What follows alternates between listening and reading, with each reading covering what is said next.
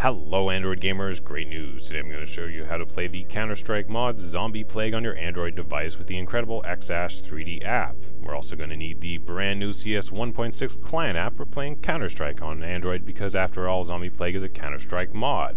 If you haven't heard, you can follow my instructional video for getting Counter-Strike playable on your Android device.